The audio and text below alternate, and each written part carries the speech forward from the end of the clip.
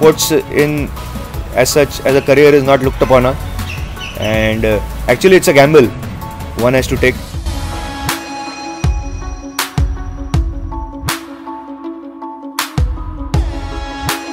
I was fortunate to be on the team and with the two legends of Indian tennis, Leander Paes and Mahesh Bhupati.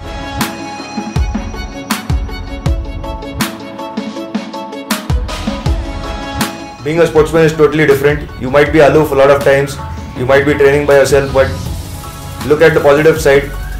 Not everyone becomes a sportsman.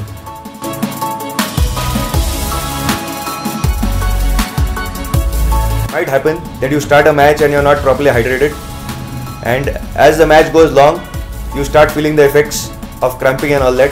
Hydration level becomes less, you're prone to injuries. Most important factor in a sportsman's life is proper hydration, because if you're not hydrated, you're not going to perform to your optimum.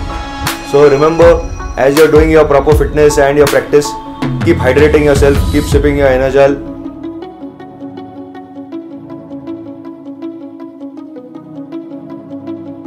If you're fit, you will survive, otherwise you won't survive.